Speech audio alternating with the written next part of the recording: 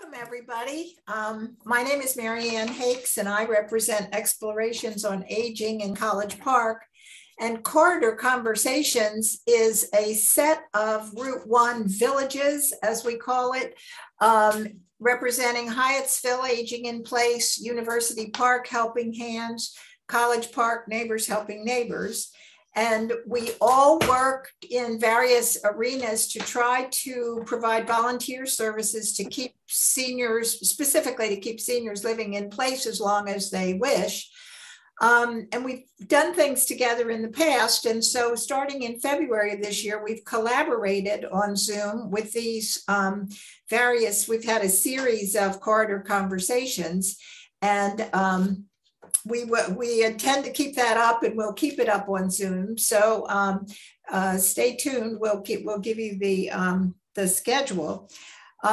So today I want to thank in particular Maryland Milestones, who helped support this program.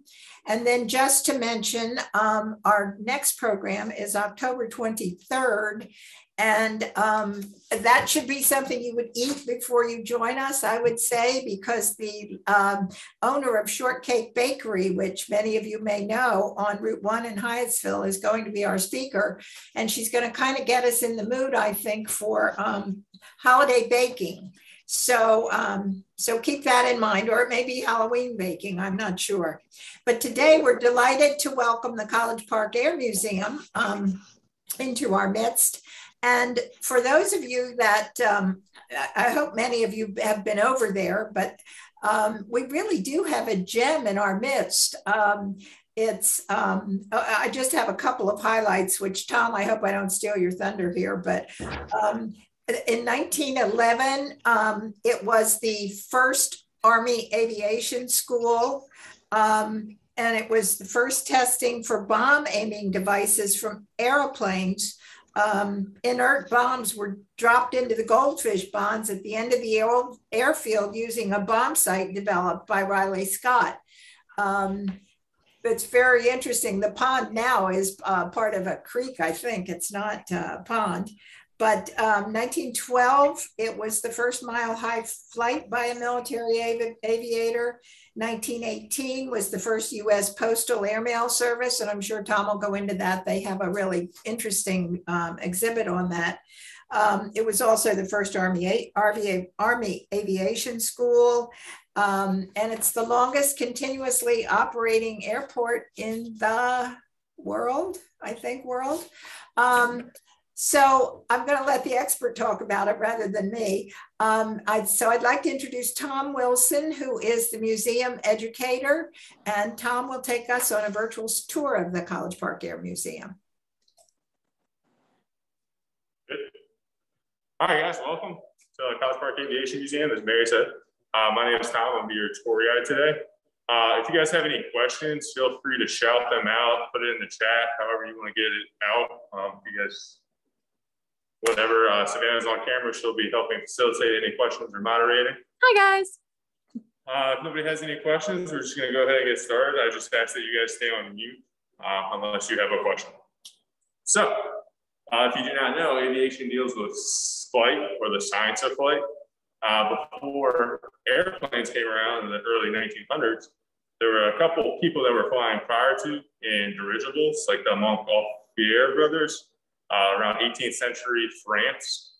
We had a lot of people flying gliders like George Cayley, Otto Lichtenthal, and Octave Chanute in the late 1800s. These were some inspirations to the Wright brothers, who would go on to fly their first flight on December 17th in 1903 in Kitty Hawk, North Carolina. And I even heard about a gentleman in the 12th century in like the Far East who was known for jumping from buildings and flying 200 meters. So kind of like a Superman, but I don't really know if that's valid. So here at College Park, we were founded in 1994 and Golden Wright. However, before they flew their plane, they would write letters to the Smithsonian around 1899, and they would travel down to Kitty Hawk, North Carolina, which is these photos right here. They would go there for the next 4 years testing gliders and flyers to try to create the first heavier than air aircraft, or the modern day plane as we might know. After about 3 years of testing gliders, they decided to put an engine on the plane, like the one we have over here in this model. You want to zoom in over there?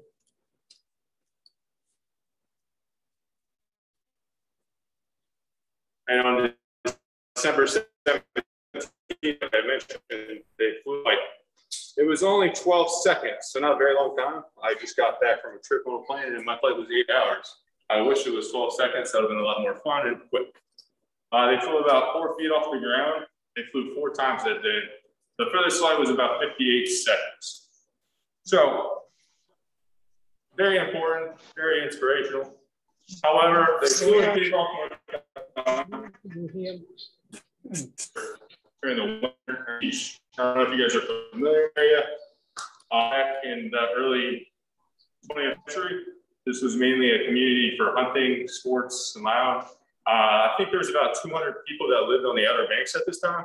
So there were not a lot of people that were there to witness their feat. So that was part of the reason why they chose Cape Hawk. It's an area, there's not a lot of people, not a lot of people to see what they're doing. They're very secretive. They're trying to get away with flying and nobody steal their ideas and create the first airplane prior to them. The second reason they chose Cape Hawk is according to the National Weather Service, the second windiest place in the United States. The first was out west, however, it was very hard to get to at the time. So this is why they chose Cape Hawk. Third reason here at the beach, if you're testing anything that you're going off the ground and you're going to crash and land, sand is a lot softer than like hard rock or concrete, asphalt, etc. So, like I said, they flew 4 times that day, the longest being 58 seconds. After that 4th flight, their plane got hit by a gust of wind and it tumbled and rolled in the air, and it was basically destroyed. So, their only evidence they had was destroyed. There was nobody there to really witness this account. So when they tried to go to the Army to sell their plane, what do you think the Army said? No thanks, you have no proof. So, for the next couple of years, they were trying to figure out what they wanted to do.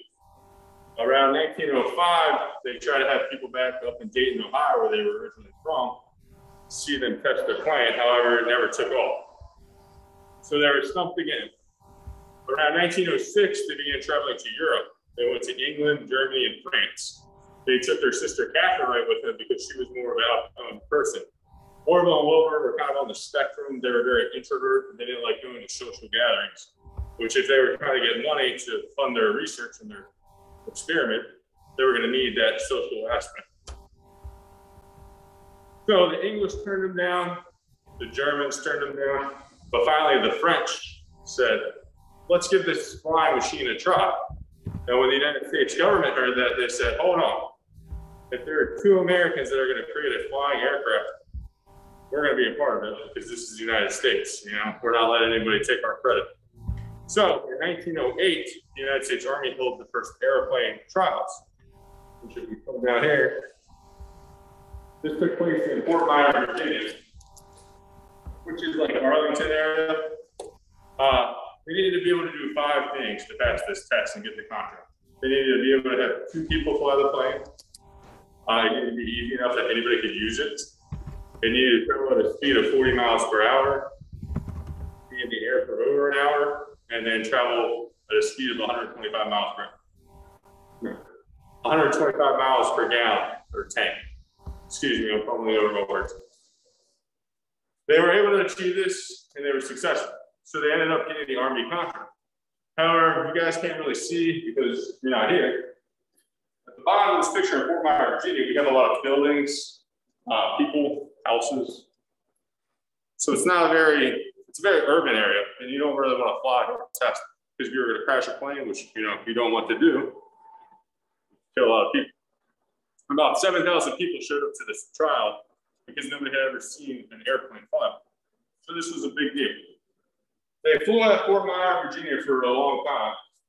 Not a long time, for a short time. There was a very bad accident. Orville Wright was involved, and Thomas Selfridge tragically died. Orville ended up being with a cane for the rest of his life due to the injuries that he sustained. So after this incident, they were trying to find a place that was more spacious, more rural, but still within the Washington, D.C. area. So they set up one of their friends, Lieutenant Frank Lamb, in a hot air balloon, which is somewhere on this wall behind me. He looked all around the area, and eventually they saw the University of Maryland Agricultural School had a lot of space and land. So that's where they decided to come. So behind me, behind this wall, is the College Park Airport. As Mary Ann mentioned, it is the world's oldest continually operating airport in the world. I said world twice there. Since 1909, so 112 years, every day this airport has been in operation. That is our big glory.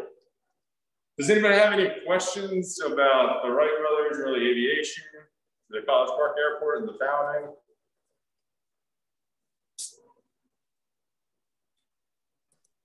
You can put your questions either in the chat, or if you want to unmute yourself to ask it, you can do that too.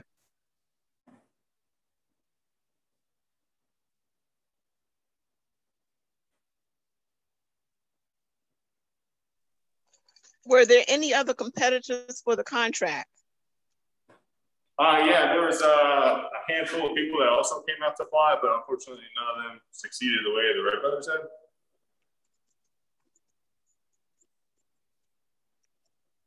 And I guess one fact I'd like to mention that I didn't say before, 9 days prior to the Wright brothers' first successful flight on December 17th, Samuel Piermont Langley, who was the third secretary of the Smithsonian, was actually testing out his aerodrome on the Potomac River on a houseboat. This was his second attempt at launching, and he unfortunately did not succeed. He was getting all this federal government money, being a Smithsonian worker.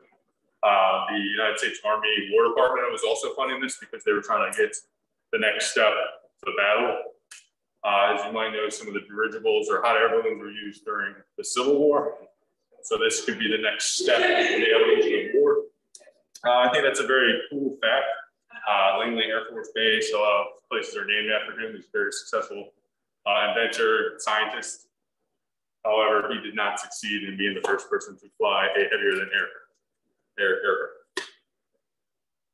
If anybody has no other questions, we're going to go on to the next part of the tour.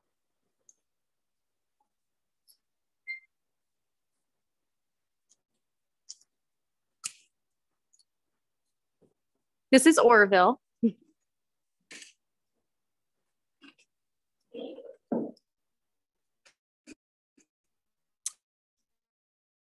This is who they taught by at the Terry Flight School. Hey guys, Wilbur and I.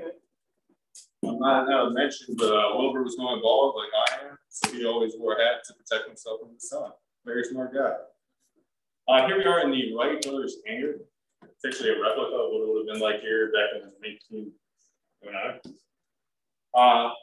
Early aviation, early planes suffered a lot of problems, issues, so they were constantly being repaired on.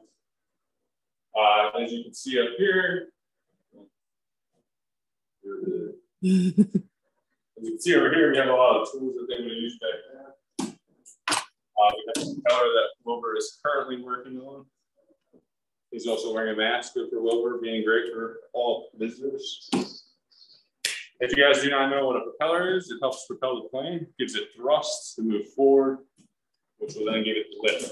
There are a few things in this hangar that are a little odd. If you guys want to go ahead and guess, I know there's a TV over here that would not have been around in 1909. But is there anything else in here that's a little odd? Feel free to shout it out.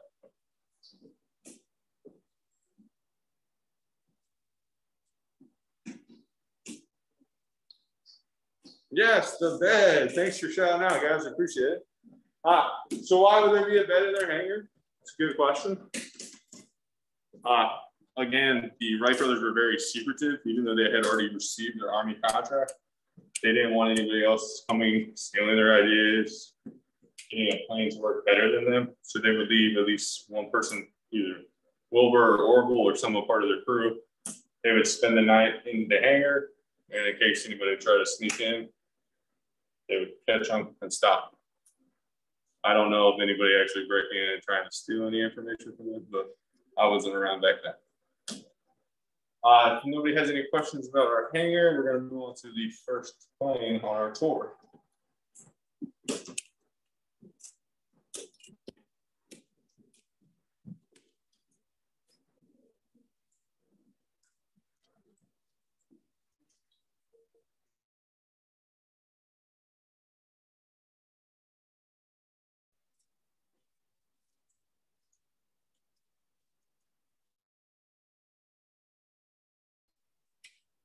So here we have the Wright Model B. This is the second aircraft the Wright brothers created.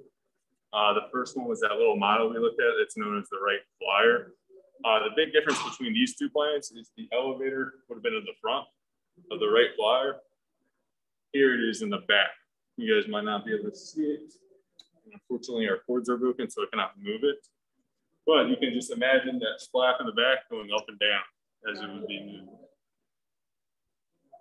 This one here.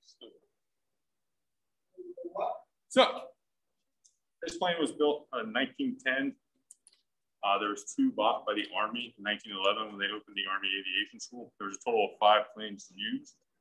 As Mary Ann mentioned, in 1912, Hap Arnold, which fun fact, he's the only 5-star general in the Army and the Air Force, flew this same plane, I think 6,500 feet in the air. As you can see, there's no seatbelts. He sat on a wing to do this, so he was pretty crazy. I would certainly not do that now. I always ask kids if they did. They said, oh yeah, they're super brave. I'm like, no, thank you. I might not have mentioned the Wright brothers were bicycle makers. 3 parts of this plane have bicycle parts.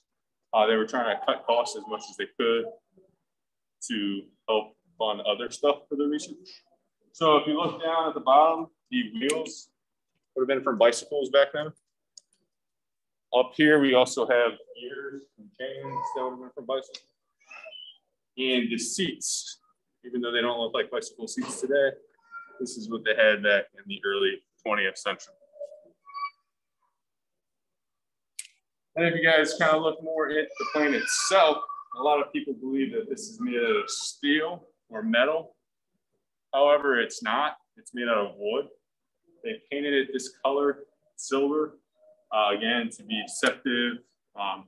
They know they couldn't prevent people from seeing their plane or pictures of their plane.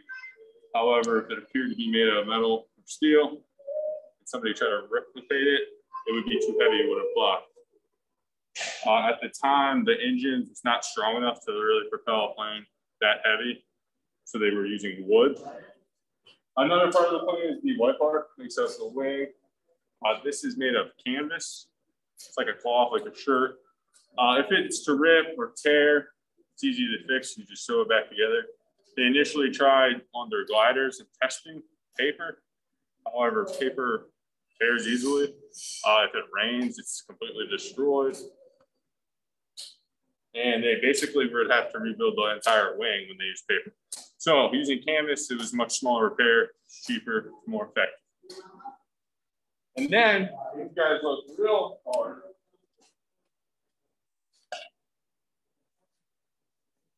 all these lines through the wing are ribs.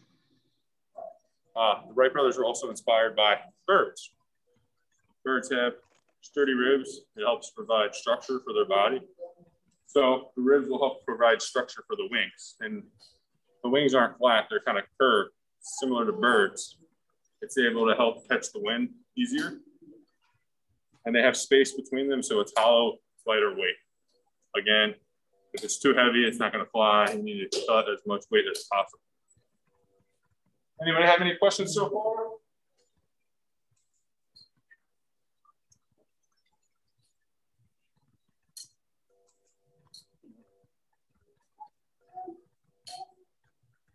Good enough.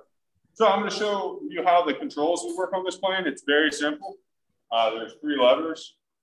If you're sitting in either seat, the outside one works both sides. That would move the elevator. Unfortunately, it's not hooked up right now, so we're just going to pretend that you're looking at the back of the plane and the elevator is moving up and down. Why it's called an elevator? Oh, good question. Like elevators in the building, it's going to help go up or down. The next control is the rudder. Again, it's kind of hard to see, but it's similar to a rudder on a boat. It's really just going to help steer right to left. And then there is one more control.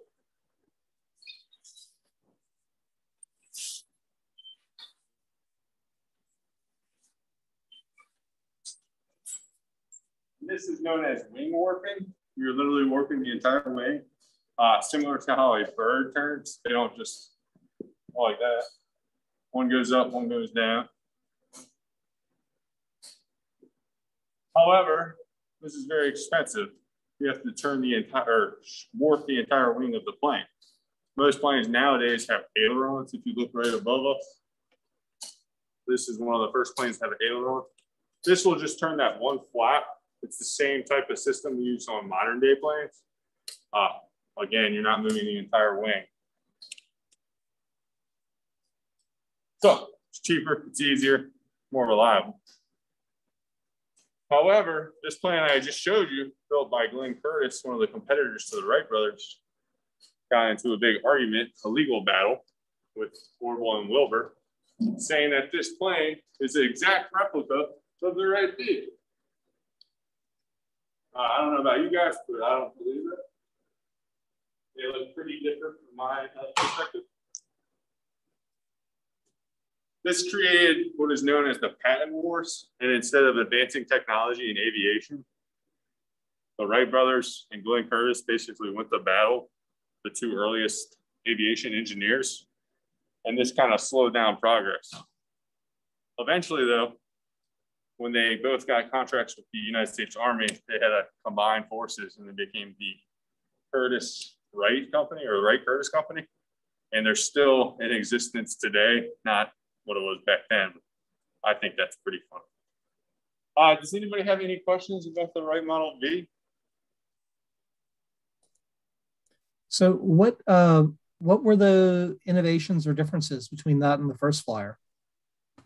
So basically, you have a different engine that's added on, more powerful, but still not a lot. I think it was like 8 horses. The elevator, which is in the back of the plane, was originally in the front of the plane on the Wright Flyer, but moving it to the back made it more easier to control, steer, that it's not in front of you, which would cut back on weight when you're moving forward. And then if you guys can really see, there's 2 propellers on the back. I don't know if you want to go around to the side. This would have been known as a pusher plane. Nowadays, most propellers are on the front of the planes, and they are known as puller planes.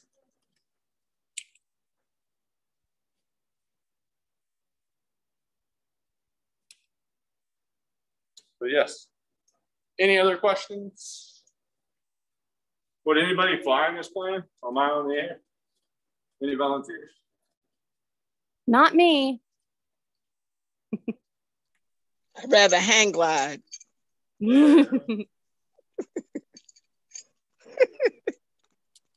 don't have a question, but Corey says, thrilled to hear about the Wright brothers in Dayton, Ohio, where I worked for 14 plus years at Wright-Patterson Air Force Base. Oh, pretty neat.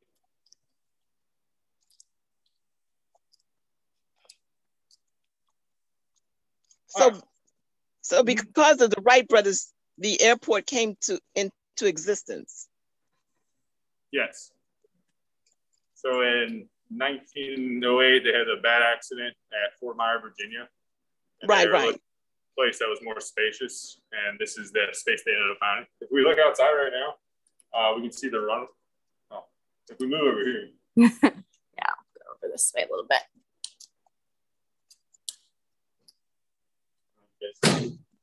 The runway runs this way now. Originally, when it came here in 1909, it ran perpendicular. There's the old Baltimore and Ohio Railroad all the way at the end, which is now like Green Line on the Metro. So that's the original runway, or where it would have been. And now this is the modern airport. The closest road choice is the taxiway, and the furthest way is the runway. And then the compass rose here is on the ground to tell pilots which direction is north.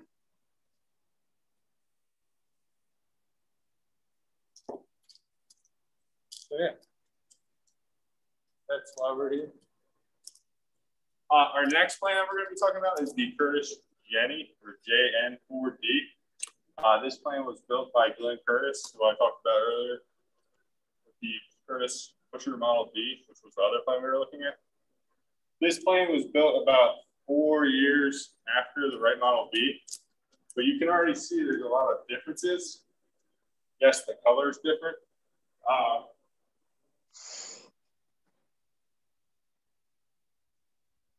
All right, I do not have my, oh, hang on, give me 1 second.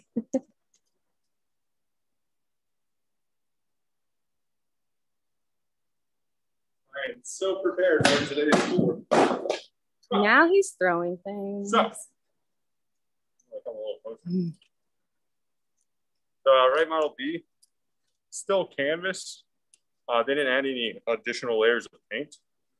As you can see, the more you add, the more it looks like a material. That's basically what they did on the Curtis Jenny. This helps repel water, makes it more resistant to the weather. This initial paint or canvas does resist. They would have added like a black onto it, but it's not as protective as what this plane has. So that's a small evolution over a couple years. Also, now we have a fuselage and a cockpit. So instead of sitting on the wings of a plane, we just have a seat to sit in. Does anybody know what seat the pilot would sit in, the front or the back? Any guesses? You throw your hand up if you think they sat in the front seat. Or you can throw your hand up now if they sat in the back seat. Yeah, back seat. The back seat, yeah. So if you guys look over here, if you're sitting in the front seat and you look down, you're gonna see the wing of the plane. Back in the day, they didn't have GPS, they didn't have iPhones. They needed to use landmarks as places of reference. So if you're flying without being able to see, a mountain could appear out of nowhere and you can crash and land, and, or not land, you crash, and we all know what happens with that. So they would sit in the back, you're able to see more. And when they used maps in this plane, because it was an open cockpit, elements and wind happen, rain, etc. They would actually have the jacket on, like our guy behind me, and they would have the map sewn in on the inside of the jacket. Still a biplane, so they both have 2 wings. What else? We have propellers now on the front of the plane versus being in the back, so it's going to help pull it versus push it. This plane was originally built for World War I. However, it never got to Europe. About 90% of the pilots from America and Canada flew on a plane similar to this, or this plane. It was mainly used for reconnaissance. However, it never saw battle. In 1918, the war ends and there is a surplus of planes. So the government ends up selling them as cheap as $5 back in 1918. I don't know the equivalent of that now, maybe a couple $100. So a lot of people are able to purchase this plane. One of those people are the United States Post Office Department, and they begin to fly airmail. We just celebrated the 103rd anniversary of the first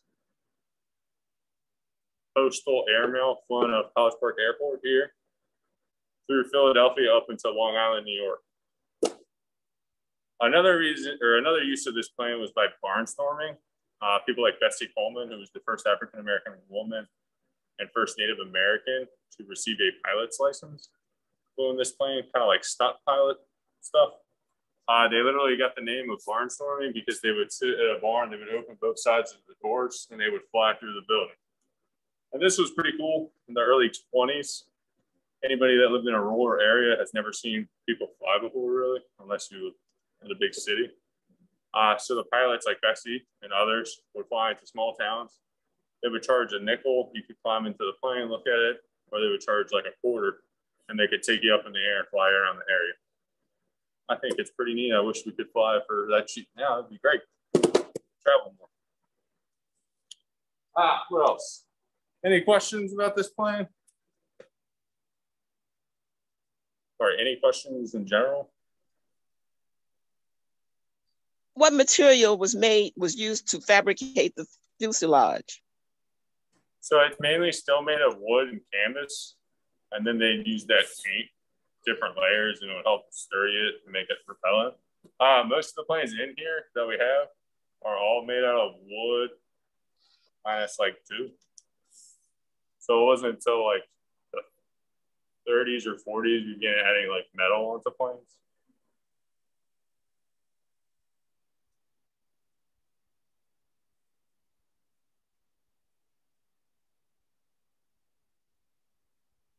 Any other questions? So $5 in 1918 is about $90 today. Wow, you guys could have your own plane for $90. That'd be pretty neat. All right, we can move on to the next aircraft. If people just want to listen to me talk. Does anybody have any guesses to what this is? Feel free to shout out.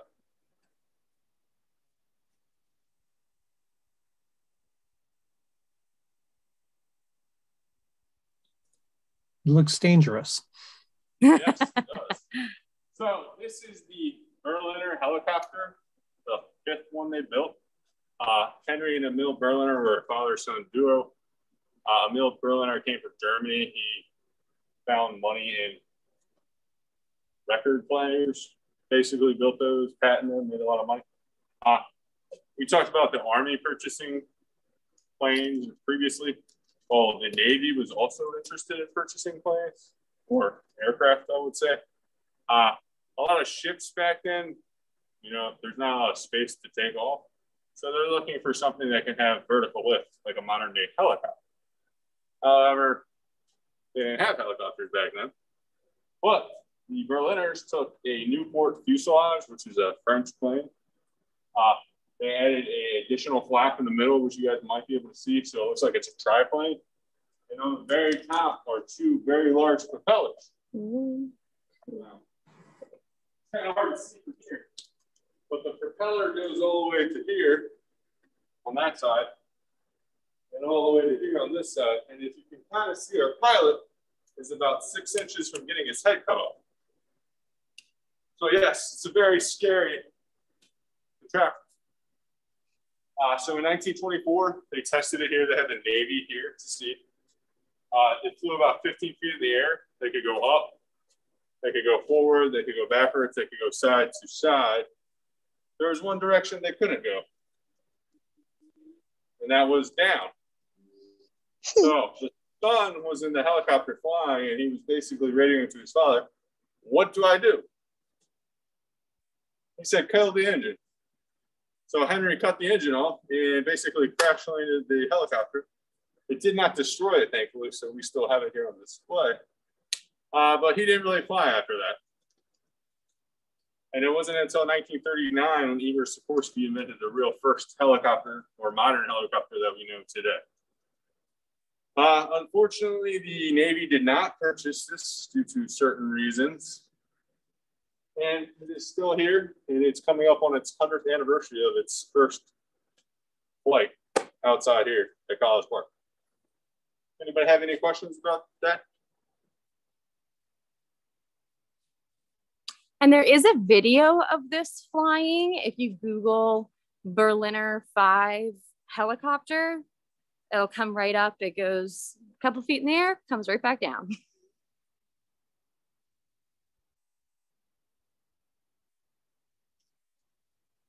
All right. If you guys look up above us, we have our Monocoop 110. This was a popular plane in the 30s and 40s. Took part in a lot of air races here. The difference is this is the first enclosed cockpit. Most of the planes up until the 19-teens, 1920s were open cockpit. People were kind of getting tired of the elements. Like I showed you, our pilot over here in front of the Jenny, he had on his hat, his goggles, his jacket, his scarf, keep him warm, wipe off any bugs that hit his goggles. Finally, 20, 30 years later, we have a plane enclosed. You don't have to worry about the elements, and it continues on like that for the rest of the planes that we're going to be looking at.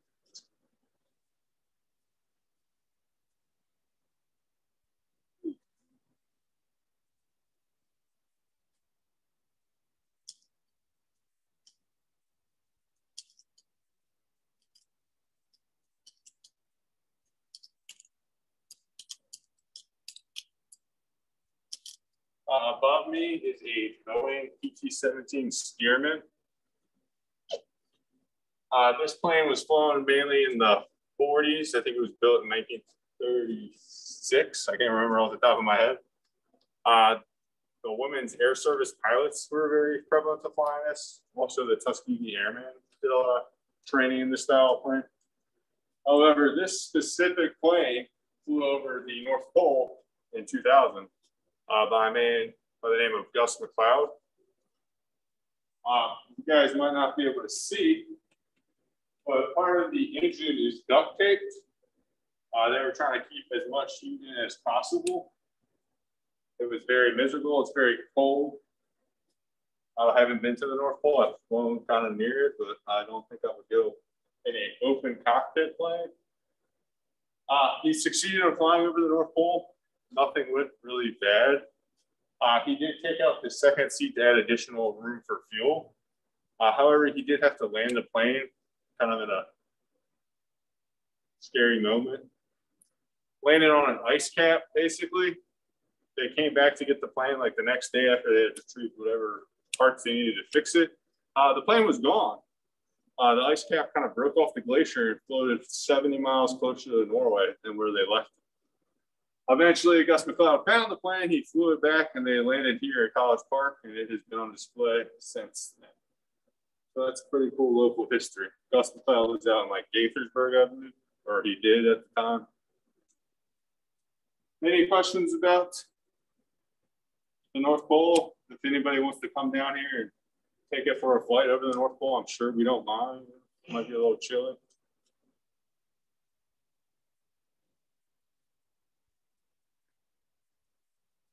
If not, we can go on to the next one. And the NP on its tail actually stands for North Pole. All US planes have N or NC there. Each country has their own code, and then they added NP for this one when it went to the North Pole. Are those the original colors of the plane, or? Yes. Yes, they are. Okay. So this is how it would have been. You can see like the Army star at the bottom and the US Army, or I guess you can kind of see it. This is how it would have been painted in the 40s. The only thing that's different is the N8 NP. I think they changed that after it flew over the North Pole. And then our last plane that we're going to talk about is the Ercoupe. I talked about the Berliners. Emil and Henry, the son Henry, is the one that crashed the helicopter. He was not a big fan of flying after that, so he went on to invent the safest plane in the world. This plane was built actually in Riverdale, Maryland. I think it's like a mile from here. I'm not really familiar with the area, but I believe there's a Whole Foods now where the factory used to be, and there's a plane that sits up on a sign so you can see the original location of where it was built. This plane was built in like 1939. They brought in a guy named Fred Week. He used to work for NACA, which precursor to NASA. He was a very good engineer. Basically, they built this plane where you could use only the controls in your hands. So there's no foot pedals. We had a lady actually by the name of Jessica Cox that doesn't have arms. She flew in an Ercoupe last summer to our airport, which was another first, at least for here. I think that's pretty neat. Also on the back, you can see there's like two tails. If you're coming in and it's super windy, you can actually land this plane sideways. It just has that ability to adapt. Again, creating it and making it the safest airplane. This plane grew to popularity in the 40s. You could even purchase it at Macy's. They thought this plane was going to be the next thing for cars. Cars will be replaced. However, the Interstate Highway Act got signed in like 1950 something. And not a lot of people have planes in their garage anymore, mainly just cars.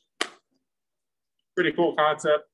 A lot of these planes don't exist anymore. There wasn't a lot built. We do have occasionally a bunch fly in. One year we had about 68 Ercoupes flying. I think that was about like 2000. So, does anybody have any questions about the Ercoupe or the Stearman or any of the other planes that we talked about? Tom, I just have a comment about the Airco Field, which is down the street from me. It now is Whole Foods and Gold's Gym and all of that. but apparently they worked 24/7 in the 30s and during World War II to manufacture these and get them out. My cousin flew them much later, but he was actually a pilot with Flying Tigers, but he actually flew the Airco Coupe, and he said it was the easiest thing to fly. It was just real. You could manipulate it. It would handle well. He said it was easier than driving a car. So quite a little thing. And it does fly at the, there's a pole at the, down at Whole Foods, and the propeller goes and it flies. So. Yeah, I've been told that. I've never made it down there, but I think that's pretty neat that it's still there. It's really cool, yeah.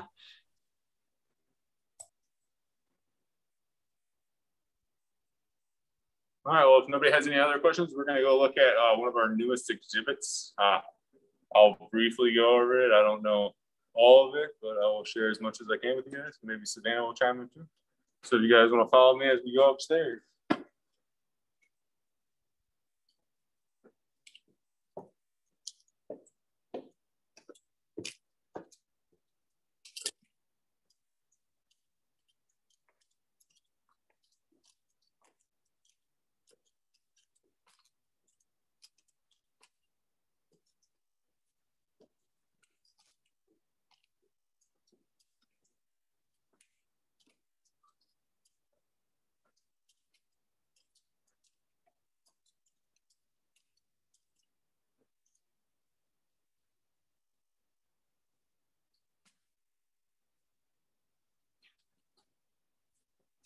Then I don't know if you can see on the Stearman where the cockpit is. There used to be an additional seat in front of that, and that's where they added the additional fuel tank.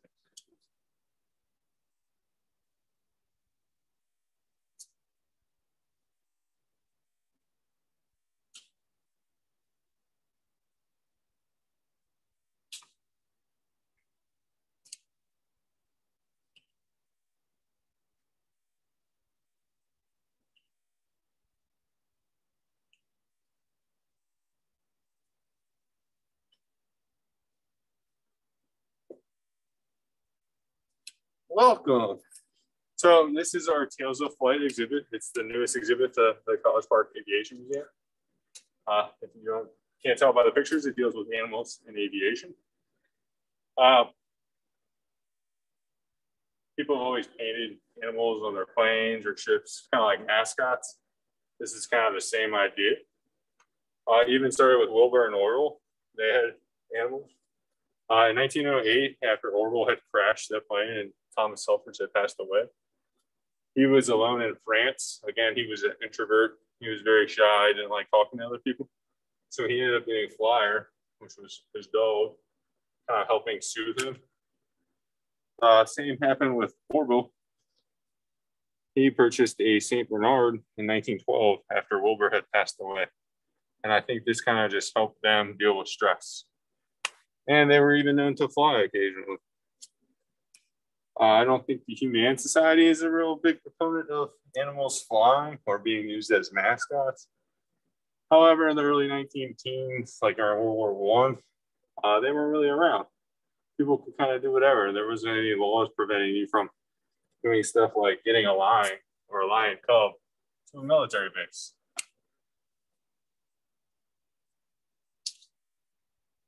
Pretty cool fact. There's two lines for the Lafayette at Scalesville, which was a French-born Legion. I think it was 2 Americans were part of it. Their lion cubs were named Whiskey and Soda. Fun fact, they had one, but they had to get another. You know, Whiskey had to have a friend. As you can see, some of the other service animals. The Red Baron, a very well-known pilot. He even got his dog Moritz, who was a Danish hound.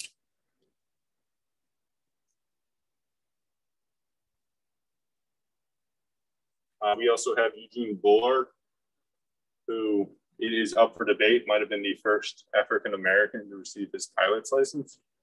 Unfortunately, he had to go to France to get it because they were very prejudiced here in the United States. Bessie Holman, again, she had to go to France to get her license. But he had a little monkey named Jimmy, and that was his companion on his plane. He used to put Jimmy in his coat and take him on combat missions.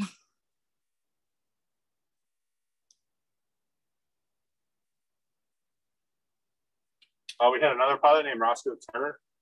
He had a lion cub named Gilmore. However, cubs don't last forever. They become lions, as you might see. Kind of hard to fly with. This is where like Humane Society started to get like involved in the 30s. So they thought a good idea would be to get the cub a parachute. This was built by the Urban Company. There is a stuffed Gilmore at the Smithsonian. However, it's kind of hard to move now. It's 90 years old. So you can actually come see Gilmore's parachute here at CFAM. And you can also see the logo of a lion on the back of his plane.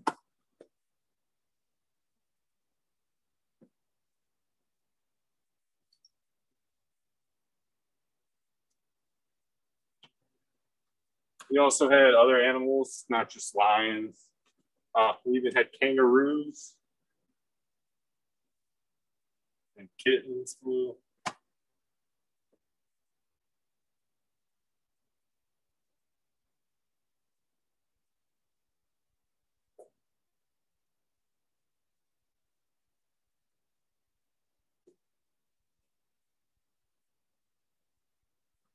Some of these service dogs that were used during the First World War, they even went on to get awarded 70 times during World War I. We had dogs, pigeons, horses, cats honored for their service fighting.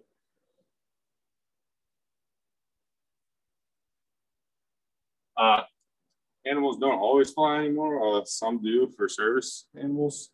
However, we do use dogs at airports. Here's our very own Arrow.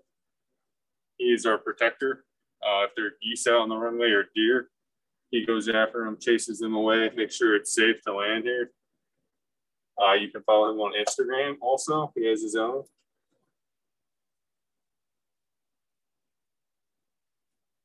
And if you guys want to find out more, just come check it out. This exhibit is now open. Just started a couple months ago. So, does anybody have any other questions regarding aviation, the airport, Tales of Flight?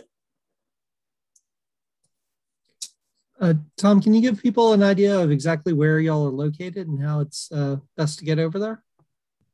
Yeah, so we're at 1985 Corporal Frank Scott Drive. However, if you're familiar with the College Park Metro Station, we're basically across the street from there. There's like a little business, or not business, industry right in front of us. We're all the way in the back. You can either type in our address or the airport, and we're right next door to the airport. It's actually technically 2 off-campus drive. If you're cutting across like from between Route 1 and Kenilworth Avenue. Yeah. You turn on Francis. It's right near the junior tennis, whatever you call them, those tent things.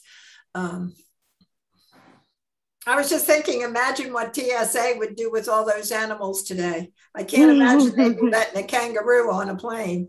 But probably better behaved than the passengers, as I understand. For sure. And in December, we will be having our Animal Week. So each day we'll have a craft for the kids that focuses on a different animal from our Tales of Flight exhibit. So you can find more information on that on our Facebook page. And that should be shared a little bit later in the year, but that'll be like the week before Christmas.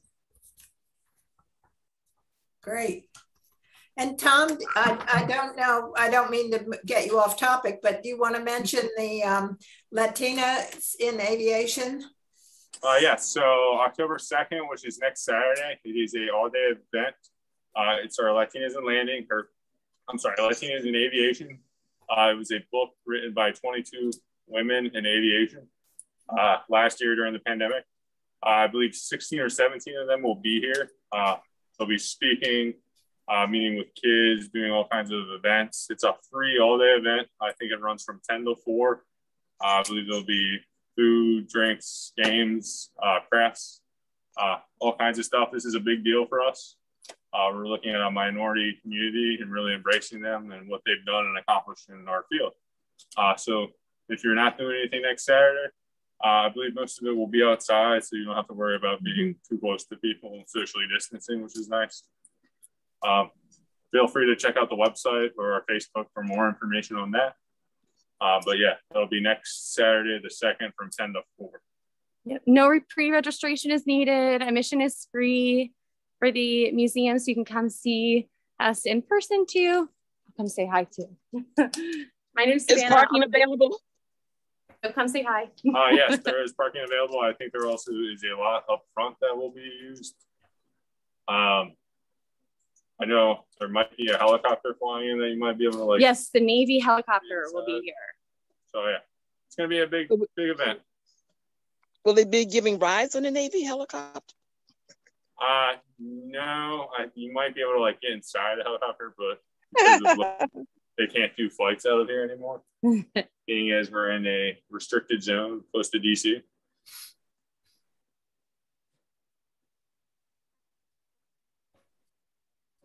But yeah, if you guys don't have any other questions or comments, I think that's all I have for today. Yeah, just one. Oh, go ahead. But you just were mentioning the being in a restricted zone. How much has post 9/11 cut down traffic at the airport and things? So it's greatly impacted the airport. Prior to 9/11, maybe peak, there was about 130 planes at the airport. Right after, there was a small window where people could leave the airport if they wanted in October of 2001. After that window, there was about 15 planes left here. A lot of the businesses that were on the other side of the airport are no longer here because you can't work on planes if there are no planes. Since 2008, there has been a permanent air defense zone or identification zone. We're in the smaller quadrant known as the FRZ or the flight restricted zone. And that's the center point is the DCA or Ronald Reagan Airport. And it goes about 15 nautical miles from there. So anybody within that circle, which is our airport, Potomac Airfield and Hyde Field, and then 2 other military airports. Basically, you have to have a long vetting process to fly in here. TSA has to approve you. You have to be fingerprinted. You have to get a PIN. You have to get approved. It's a very long process. Since 9/11, we have had a growth. There's about 40 planes here on the airport now. People flying here every day, which is pretty cool. But I don't think it will ever get back to pre-9/11 status. Well, aren't you now using it, or is it the Coast Guard? Somebody's using it as training for helicopter flights? Maybe. We do have the Prince George's County Police helicopter. Oh, is that what it is? Yeah. They're on the other side. But not long ago, we had Immigration and Customs had a couple of Blackhawks here during the inauguration. We've had Coast Guard helicopters flying here. I've seen a couple other Army helicopters in and out. Occasionally, they'll come test, just drop down and head out. So it's still very active.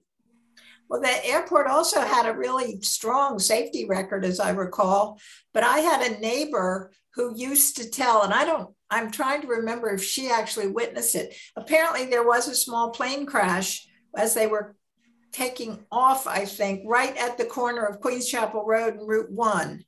I don't know, and this would have been probably in the 30s or the 40s. Excuse me, that was around 1950. Oh, was it? A neighbor gave me a copy of the article or showed it to me. And you're right, it was at Queens Chapel and Route 1. Yeah. Now we just have cars crashing there since nobody pays attention to the light. But it was a military plane, so it was interesting, yeah. Yeah. Well, it's wonderful that Park and Planning, I think, saved the airport, didn't they? I think they bought it maybe in the 70s or something, and then, or well, you're part of Park and Planning, so they built the museum and stuff. I mean, it's really yeah. So there was the campaign to save the airport back in like the late 60s, and then I think Park and Planning acquired the airport somewhere in the early 70s, like 71, 74 maybe. The first museum was actually in a trailer, and I think that opened in the mid 80s. And then our current building we're in was built or completed in 1998. So we've been in here just over 23 years. Yeah. So it's come a long way. What's the new building? Is that administration where you have the auditorium and or the big rooms and stuff? Or we have the operations building because they used to be in it or two. That opened in 2015. Yeah. Pretty state of the art, I would say. They have all the fancy stuff over there next door, but they left us hanging.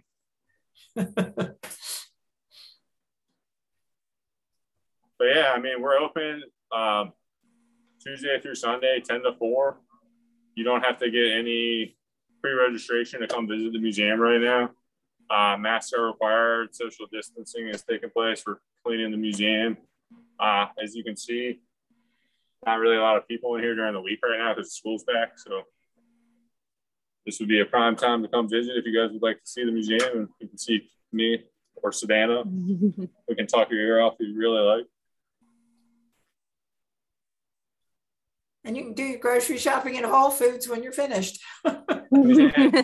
Check out the flying aircraft. Take a selfie with the aircraft. Yeah. Well, thank you, Tom, very much. This was great. You're welcome.